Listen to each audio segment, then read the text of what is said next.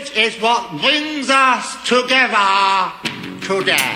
Today on Innerman Radio, we are talking about marriage and true love, the kind between Christ and His bride. Wedding bells are in the air. Dun dun dun dun dun dun dun.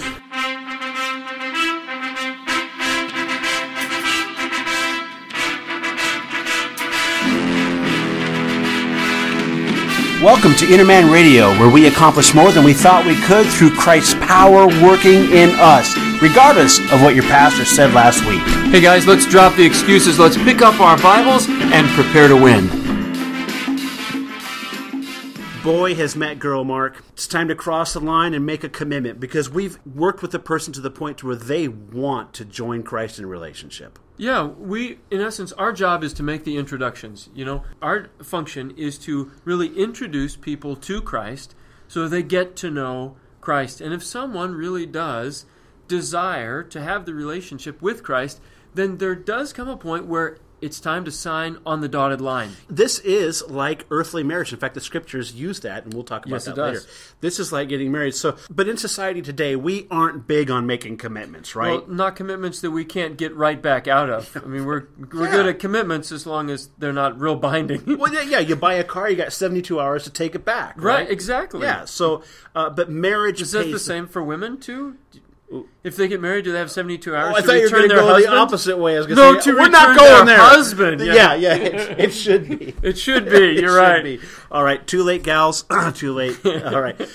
But marriage does pay the price for that today. And our view of not wanting to be caught into things that are legally binding. And because of that, our view of being married to Christ, being the bride of Christ, also can as well, can't it? It really does. People enter that relationship of being a Christian with sometimes much less consideration than they enter the relationship of earthly marriage. They never get married to someone that they haven't really thought it over with, but sometimes they make an ill-considered... We're not trying to keep people from becoming Christians, but frankly, if you're going to consider becoming a Christian, it's a much bigger commitment than earthly marriage.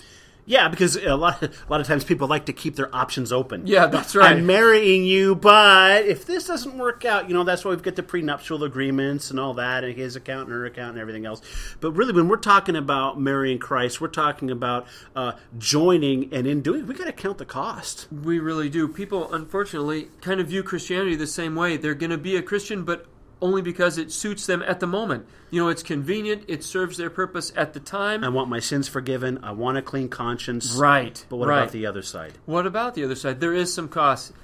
Just like in marriage, before you sign on the dotted line, before you say, I do and you did, there needs to be some consideration about, hey, we're going to be one on every level. Yeah, what does that financially include? Yeah, financially. And it seems like maybe we're treading on some thin ice here, but there really is truth to that when you become one, you become one. Yeah, Dave Ramsey is fond of mentioning the fact that that most marriages that end in divorce do so because of financial problems. But how many people make the same mistake when it comes to Christianity, and I'm going to be married to Christ, but we're going to keep two different checkbooks? Yeah. That we're not going to be financially on board. Right, and how about living quarters, right? So, when you're married, you're living together. That's right. So, but how does that apply to accounting the cost with Christianity? Well, lots of times people will determine where they're going to live or what city they're going to go to based on a job or based on being close to this or more convenient to that. But the fact is, the biggest consideration should be, where does God want me to be? But lots of times that's kind of a side issue. Well, I'm going to move here to do this, and God's just going to have to deal with that. Yeah. All right, so then another thing we consider when we're getting married is that their family becomes our family, right? In fact, I was talking to a careful a young man recently, and that was a concern. Is it's like, you know what? You can choose your friends, dude, but you can't choose your family. No, you really can't. So, except for when you're deciding to get married. Yep. And so when you're choosing to get married, you get the whole enchilada. You're marrying the whole group, and that's so true in Christianity. It's not like we can have our independent relationships with God here, but we're not going to be involved with the rest of God's family This is a holistic event. I mean, yes. Everybody is there, and God's family becomes your family. The whole family. The whole family. And because of that, when we're counting the cost and we're being joined to Christ at every level, we're joined to his family. Yep. And we have to realize that going into that, hey, am I willing to sacrifice and be a part of this family? Yeah. That includes a lot of changes for us on a personal and even a social level. You know, the friends that I had before I got married are not the friends that I had after I got married. What? I know. Shocker. It is amazing, isn't it? Because the dudes hanging out having pizza is not exactly conducive to the marriage relationship. But, you know, our social relationships, our friendships change because we've come to a different point in our own relationships. We tend to hang out with people who are married instead of people who aren't married. So our social circle is going to change also as a result of becoming a Christian. What we do for fun changes. Yeah. Social circles change. Recreation changes. I mean, it used to be back when you were single, Mark, you'd probably just hop in the car without even thinking about planning or anything. Hey, let's go to, I don't know, where you want to go. Let's go somewhere. I kept my fishing pole in the back of the pickup truck. So it was conveniently located after work. I didn't have to stop it anywhere. I just went straight to the river. That's what I did for recreation before I was married. Getting car seats back there, though, and they kind of get in the way, don't they? Boy, it's not the same. No. Priorities change. For Making sure. decisions on not just on what pleases us, but what pleases our spouse. In earthly marriage, that's a huge deal. How many people get married nowadays, and you know, the young man coming into the relationship is still kind of a boy. He's used to getting his toy, and yet now he's got someone he's supposed to be looking out after. It's a big deal. That's not the right attitude to enter into marriage with. We're talking about real-world commitments, adult situations. We're talking about making totally. It's a paradigm shift. It's an enormous change. Yeah, guys. 12-year-olds aren't ready to count that cost. They cannot count that cost. They are not mentally capable of determining what am I really signing up for when it comes to physical marriage. And they're certainly not able to count the cost when it comes to being spiritually married to Christ. They're not ready to stand up and make those kinds of changes or even have the mental or spiritual wherewithal to accomplish that. Just can't be done for them. Yeah, Jesus is a good example as well, because even, remember, he is making some of his own decisions at 12 years old. Like, for instance, when he's in the temple teaching. Yeah, he's got dreams. He's got things he wants to do. But he followed his parents in subjection even after they came and said, hey, what are you doing here? Right. So at 12 years old, not ready to make that kind of a commitment to join in that marriage relationship. But let's say that after we've gone through this big scary list of all this commitment and everything, a person still wants to join in that relationship. So what you're saying is we've done everything we can to scare them away. Yeah. Do you realize? Yes. We say that in jest, but that's not honestly such a bad. Christianity is not for everyone. Okay. And I think when it comes to making disciples, so oftentimes the person who's trying to share their faith is so desperate to get the person across the table to say yes, they basically dumb it down and try and soft sell it like, we'll just get them in, and then we'll show them what Christianity's really like later.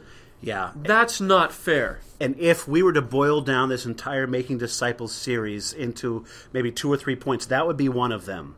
Yeah. That this process of making disciples really is a process of straight up letting the person know, here's what's at stake, here's what's involved, whether it's repentance, and when we're talking about joining Christ, this is marriage, people. It is, and they better take it every bit as seriously as they would if they're going to get married. So how do we get married? Let's put some rings on, dude. Okay, well, let's ring it in Romans chapter 6. Being united to Christ. Romans chapter 6 lays out a wonderful principle for us. In verse 3, he says, "Don't you know that all of us who've been baptized into Christ Jesus have been baptized into his death?" Notice the way into Christ is into his death, and it takes place in baptism. Therefore, in verse 4, he says, "We have been buried with Christ through baptism into death, in order that as Christ was raised from the dead through the glory of the Father, so we too might walk in newness of life. For if we have become united with him in the likeness of his death," that's baptism, "certainly we shall be also in the likeness of his resurrection. That's the point where we are united with Christ. Okay, time out. Okay, so for a lot of the people listening to this podcast, they may have hit some brakes right now. Okay, I thought I heard the squealing of tires and the smell of burnt rubber. And the reason why is because baptism role in salvation is controversial to a lot of people, but it's minimized in a lot of people's minds. And so when some people hear this, they think, uh-oh. You're saying that baptism is necessary for a person to become a Christian. What about the thief on the cross? Well, here's what I'd tell them first. Okay. Give us 10 minutes. Okay. Because here's what happens, is so many times when I have this discussion with people, they have in their mind a view of what they think I'm trying to tell them. Okay. They think that my view of baptism is 1, 2, and 3. And they kind of have in their mind a preconception of what they think I'm going to try and convince them of. Because of maybe what they've heard before? Sure. They were told about this or that. Listen, give us 10 minutes, and if you still disagree, fine. But I'm telling you that what we're going to tell you about baptism is probably not what you've heard before. So if you give us 10 minutes with an open mind and you still object, fair enough. Okay. But what you're going to hear is not what you think you're going to hear. All right? All right. Clock's ticking. Let's go. Here we go. Let's talk about Hebrews chapter 9. The thief on the cross is an excellent question because, as everyone knows, the thief on the cross turns to Jesus and he says, Lord, remember me when you come in your kingdom. Jesus turns to him and in response says, truly, I say to you, you will be with me today in paradise. Voila! Yeah. Right? The man did not get in any water. No, nor did he have the opportunity to do so. No. Because they're both on the cross. And Jesus himself said, you're going to be with me in paradise. So is the thief saved? And the answer is absolutely, unequivocally, yes, he's saved. So, can we draw the same conclusion then about baptism for us as for the thief? There's two problems with that. Number one is you're not in the same position as the thief. You have the information. Number two, the thief was never told to be baptized. Number two is Hebrews chapter 9, in verse 16. He says, where a covenant, or like a will or testament is, there must of necessity be the death of the one who made it. For a covenant is valid only when men are dead. It's never in force while the one who made it lives. You know, if you're responsible and you've written out your will, it sits in a box, maybe a safe deposit box, or maybe a special drawer at your house, and it has zero power. Right. Until you die. Now, when you die, that piece of paper that previously had no power has every power to determine what happens to your assets on the time of your death. Okay. Well, what the Scripture is talking about here, there's a difference between the Old Covenant and New Covenant.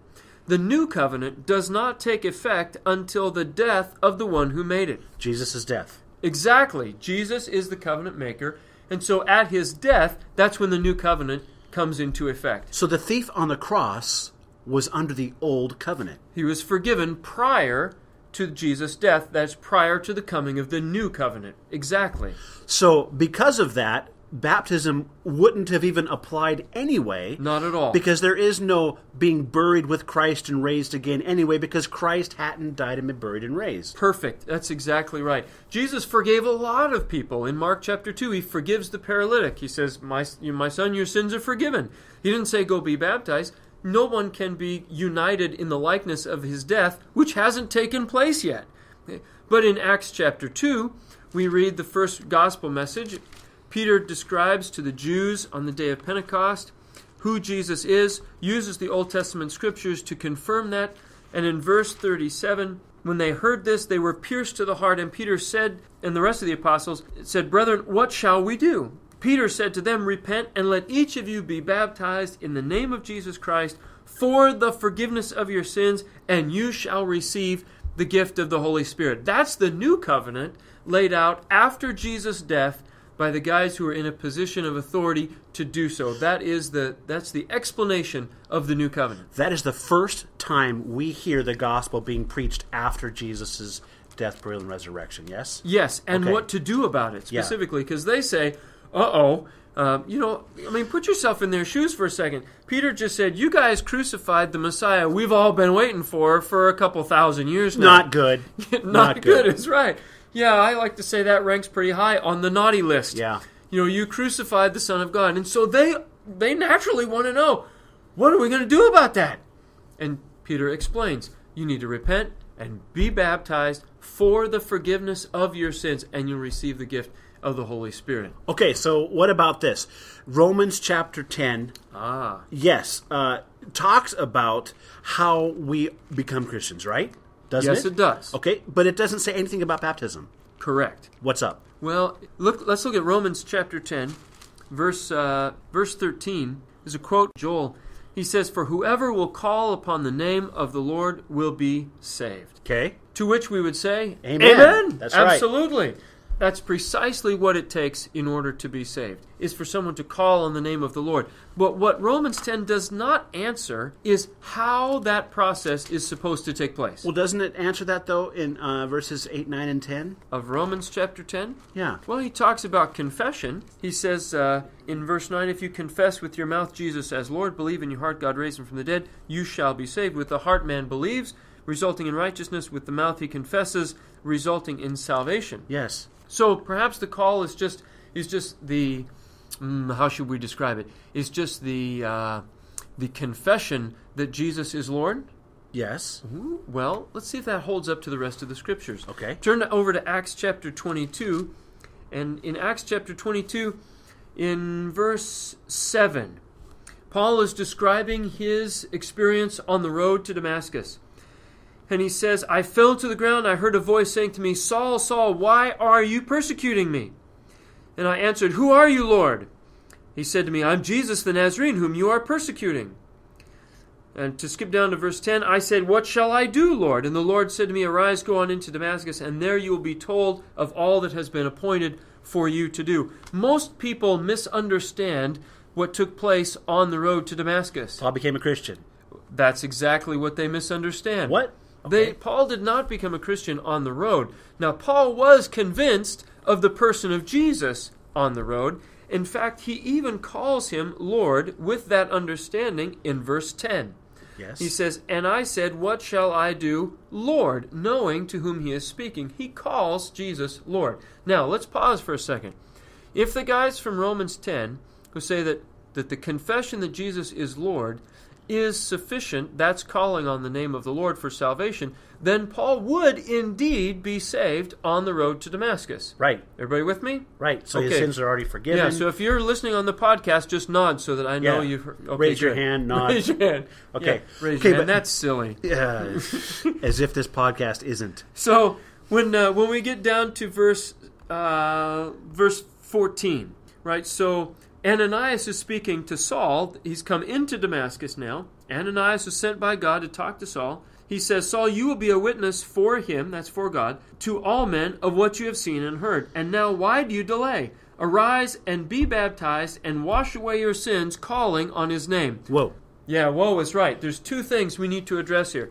The first is, he says, wash away your sins. Now, if Saul had been converted and saved on the road to Damascus, His sins had already been washed. there'd be no sins to wash away. Right. So Saul has not yet become a Christian. He's not been regenerated. He's not been saved from his sins until verse 16. Even though he already confessed that Jesus was Lord because he calls him Lord. He does, and which is our second point. Ananias says, "Be baptized, wash away your sins, calling on his name." The calling on his name has not yet taken place, because Ananias tells him to do that as a part of baptism. That's how the call is going to be made. So in Romans chapter 10, verse 13, where it says, calling on the name of the Lord, when anyone calls on the name of the Lord, this is how the call is made. Exactly right. This is how somebody makes that appeal to God for salvation. Okay, so we'll get into that. We'll wrap that up in just a little bit. But what about this one, Mark? Okay. What about it's a work? Baptism yeah. is a work because we're not saved by work. Ephesians chapter 2 lays that out very clearly that we're not saved by works, correct? Right you are. Right you are. Let's do a quick Old Testament illustration, and then let's come back to the New Testament for some solid fact. Okay. All right. So if you guys remember in 2 Kings chapter 5, there's this guy called Naaman who is a leper. And he's from the country of Assyria, but he goes down to Israel through an interesting chain of events to see the prophet Elisha to be cured of his leprosy, or so he hopes. He goes to Elisha, and Elisha sends his servant, and he says, Naaman, wash yourself in the Jordan, dip yourself in the river 7 times, you'll be clean. Yeah. Okay. That's what Naaman thought. Yeah. He said, the Jordan River is disgusting. He said, we've got much better water up near Damascus, where I'm from. A guy should wash in them and be clean. Right. So he's a little bit upset, and he's thinking maybe he'll do his own thing anyway. Well, cooler heads prevail. And Naaman decides, okay, I'm going to do it. And he goes down to the Jordan River, he gets in the water, and he dips himself 7 times in the waters of the Jordan River. And on the 7th time, he comes up clean. Now, would we say that Naaman cleansed himself by his works? No. No. Why not? Didn't he do it? He did it. He did dip himself in the water. Yes, he did. He did. Aha! So baptism is a work. But he was he was just following orders. That's right. Yep, he just did what he was supposed to do. And so Naaman didn't do anything to fix his leprosy. Naaman just was obedient and got in the water. Naaman didn't scrub it off. It was God that accomplished that when Naaman chose to have faith and be obedient to what the prophet told him. Which leads to a point that we'll examine a little bit further on about what actually makes it work in baptism as well. But that illustrates the point. So if Naaman had not, if he decided to say, I don't want to get in that stinky water. Yeah, I'll there's go to no Damascus. Way. I believe in God. I'll call on Him. I'll pray. But I am not getting in that water. Right. What would have been the result? Nothing. He would have still had leprosy. He'd still be, yeah, exactly. Absolutely. There's no question about that. Naaman, I mean, he dips himself 6 times. Why 7? Because that's what he was told. Right. And it wasn't that Naaman accomplished something. It was God accomplished something great when Naaman did as he was told, when Naaman had faith. Let's look at Colossians chapter 2. Here's the New Testament statement of fact here. In Colossians 2 and verse 12, he says, having been buried with Christ in baptism, in which you were also raised up with him through faith in the working of God, who raised him from the dead. We would say it's crazy for somebody to think that Naaman cleansed himself of leprosy. Look at all that work you did, Naaman, to get yourself all clean. Yeah, exactly. And when Naaman gets done, he doesn't come out and say, hey guys, look what I did to myself. We know that because he actually goes to the prophet to honor him and tell him thank you. Right on, exactly. See, it's faith in the working of God, to quote the Colossians 2:12 passage, who raised him from the dead. Which is more reasonable, to say that somebody cleansed himself of leprosy or cleansed himself from sin? Well, I'd think cleansing himself of leprosy would be, if one is easier, it would be leprosy rather than sin. Yeah. So if somebody gets in the waters of baptism, they'd be a fool to say, I have done this, or this is my work, I did this, this is mine. That's ridiculous. All they did was ask. And that's what 1 Peter chapter 3 uses. Ask for what? To describe baptism. 1 Peter in chapter 3, verse 21, says, corresponding to the flood, baptism now saves you. It's the water, baby! Yeah, right. Baptism now saves you. Now he says it's not the removal of dirt from the flesh. Now that's the external washing that you are responsible for, but an appeal to God for a good conscience through the resurrection of Jesus Christ. Guys, if you thought that I was going to tell you that baptism is some work that you do that by which you're going to save yourself, that's totally wrong. No.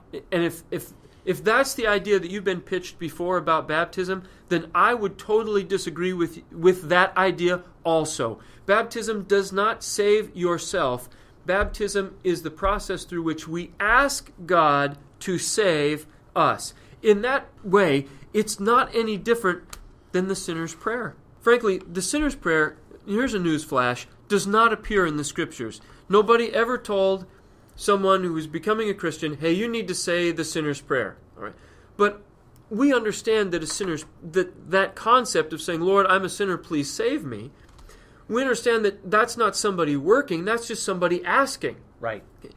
All we're saying is that God wants us to ask, But he wants us to ask this way.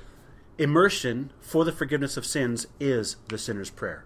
It's asking. That's Yes. right. It's the appeal, as he puts it here in 1 Peter 3:21. It's the appeal to God for a good conscience. God wants to be asked. He just wants you to ask him the way he told you to. We should pause and just let that ruminate, but I know we're under the gun because we promised 10 minutes. That's a big point, but there's another one that it goes with it that's really important, and that is, it's not the water. It's not. It's not getting wet.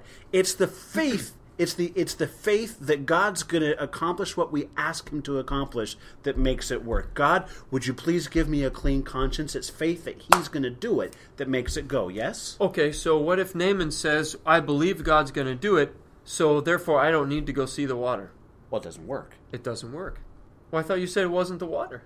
It's faith that God's going to accomplish it through our asking in the water. Yeah, exactly. See, the test of our faith is whether or not we act. If Naaman really believed, he's going to the water.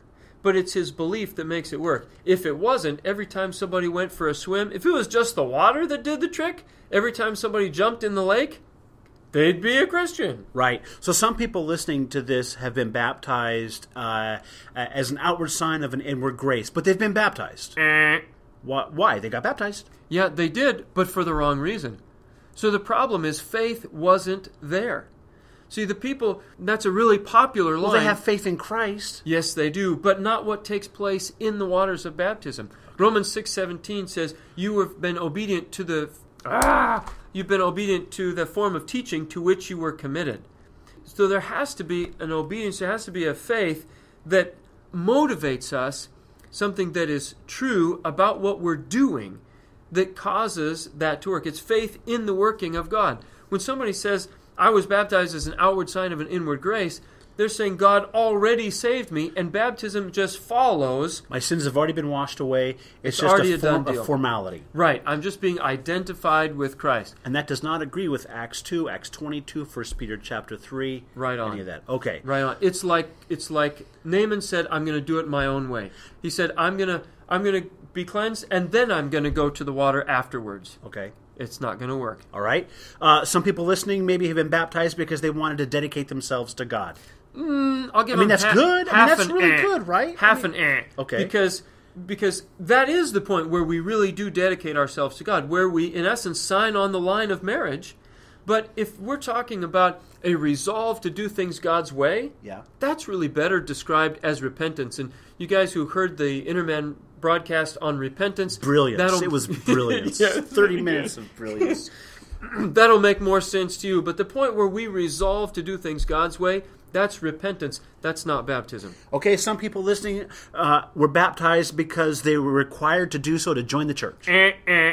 What? Sorry, that's not the way it works. But they're baptized. Baptism is for the specific purpose of forgiveness of sins and to receive the Holy Spirit. Anything outside that, for any other reason, is not a biblical reason. And so the faith was not present when the action was done. So, defining terms. When you say the faith wasn't present, what you mean is faith being defined as when I'm becoming baptized, faith is this. God, I'm being baptized for the forgiveness of my sins. Would you please take my sins away and give me your Spirit? That's exactly what we're talking about. He says it's an appeal to God for a good conscience. But it's not an appeal for a good conscience if you don't know that.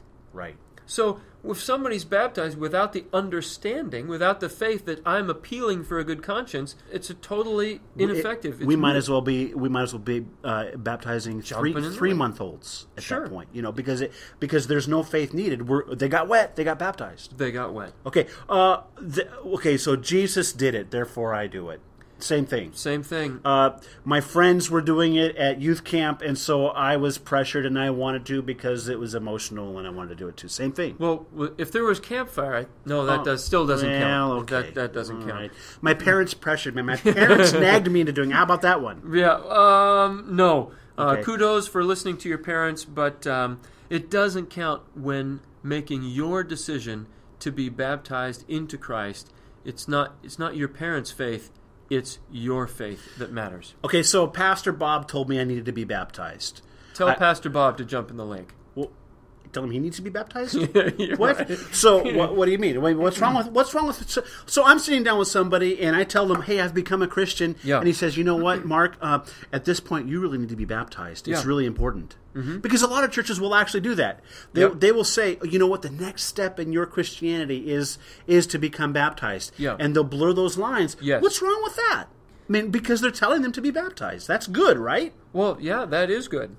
But the problem is, faith is not a part of the picture. What they're going to do is, they're going to say, well, faith is there because they believe in Jesus, but what we're talking about is faith in the working of God. That is what's going to be accomplished when I'm immersed. Okay. And that's what has to be evident. That's what has to be there if somebody is if baptism has any power at all, it's through our faith. It's faith in the working of God who raised him from the dead and what we believe is going to take place on our account when we do it. It's the faith that makes it go. And you keep quoting the faith in the working of God. I just want to reference back to that for our listeners. That's Colossians chapter 2, verse 12. Right. That's a great verse to look up and chew on a little bit because that really that's what makes this whole thing go. That's what makes it go. There's two things that are required for a clean conscience: the forgiveness of sins and the indwelling presence of the Holy Spirit. And the appeal for both of those is made in baptism. If baptism is anything else but an appeal for a good conscience, for those two elements, it's not baptism. It's something else. But it's not biblical baptism. Okay, Mark, so a person knows what they're doing. They want to join a relationship with Christ. They want to be married. They know why they're doing it. Good, they know good. how they're doing it. Good. Now what? This is so exciting. Now what? Ephesians chapter 5 puts it this way. He says in verse 25, "Husbands, love your wives, just as Christ also loved the church and gave himself up for her, that he might sanctify her." So the giving up of Christ himself accomplishes the sanctification of his bride. And then he describes that, having cleansed her by the washing of water with the word, that he might present to himself the church in all her glory, having no spot or wrinkle or any such thing, but that she should be holy and blameless. Having our sins forgiven makes us an appropriate bride for Christ. That's amazing to me. But that's when the deal is signed, is when he cleansed her by the washing of water with the word. That's really a great passage because that marries the whole idea of washing with Christ's union with the church. Yeah, that's what describes the baptism as the place where that contract is really sealed. And then, almost as a wedding gift, as it were, God grants to the individual the indwelling presence of the Holy Spirit as a down payment of later redemption, the redemption of the body in the resurrection. But what a tremendous picture that is of Christ loving the church, giving himself up for her, and then her responding to that love by making the appeal to be cleansed and made an appropriate bride for Christ. It's beautiful. That's how, that's what it looks like. So for those listening to this, and maybe you've just jumped in on this podcast, and it seems like, boy, they sure are talking about baptism. It's like everything revolves around baptism. No, it really doesn't. But this is where we're at in our conversation at this point when we're talking about we've made the decision we want to be a Christian, now what's the next step? But our conclusion is that becoming the bride of Christ means being united with him, having faith in the working of God that he will, when we make an appeal to him for a clean conscience, the way the scriptures say to make that appeal, which is through being baptized for the forgiveness of sins, that he will do that work. He will complete that work. And in doing so, we will receive the gift of the Holy Spirit. This really isn't so much about baptism, Mark, as it is about our faith. Faith is the element that binds all of those things together. So someone listening might say, okay, but when I became a Christian, I was baptized for some other reason. Or how about this? When I, quote, became a Christian, someone might be saying that. Sure. I wasn't baptized. Someone might say, you know what? When I was baptized, I was baptized without ever really counting the cost. I was a really young person. I was junior high, whatever. Yeah. Okay, so So what would we say to those guys? You know, people tell me that all the time. I'll ask them, I say, well, how did you become a Christian? They say, well, you know, when I was 8 or 10 or whatever, I gave my life to Christ. And then later on, you know, maybe I fell away or maybe I didn't or whatever. And later on, I was baptized and so on and so forth. And so, guys, if that's where you're at, listen, I'm trying to be as clear as possible to you. You have not become a Christian. Now, it doesn't mean you've done something wrong or that you should be punished. You're very much in the same condition of some guys in Acts chapter 19 who just hadn't heard all the information before. Now, Mark, that's not to say that someone who hasn't become a Christian, but they've made changes in their life, they've expressed faith in Christ to people, maybe they've made some major changes in life, maybe they think they've been a Christian for years. That's not to say that all of that is for naught as far as life changes go. Oh, no, not at all. In fact, you know, the last, 3 episodes of Inner Man Radio have been all about those very changes, about confessing Christ as Lord and doing that publicly, being identified publicly through that process as a disciple of Christ, moving in that direction. Repentance is a change. I mean, all of those things we've talked about, we're not setting any of those aside. It's just that now it's time to become a Christian. Now it's time to sign on the dotted line, on that marriage license, if you will, and become united with Christ. So for a lot of people listening to this, I mean, this is new information probably for a large segment. Yeah, a large segment. And for those where this is new information to, now you've got some things to chew on. You've got some new information, just like they did in Acts chapter 19, you've some new info to chew on. But there's also, there might be some folks listening who maybe this isn't new, or maybe they get it, but pride. We would like to say that would never happen. You know, no, not pride. But it does sometimes. People look back and they say, well, I can't. I mean, Are you telling me that all that Sunday school teaching that I did is, I was not a Christian?